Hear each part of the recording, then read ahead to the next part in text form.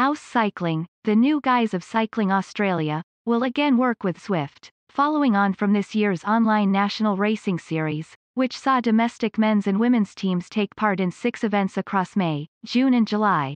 Zwift will host a number of online racing and recreational events next season, including a Masters Road Series in April, a repeat of the National Racing Series from May to July, which will also include a National Junior Racing Series, exclusive monthly rides with members of the Australian cycling team, a time trial series in August and a criterium series for different grades in September.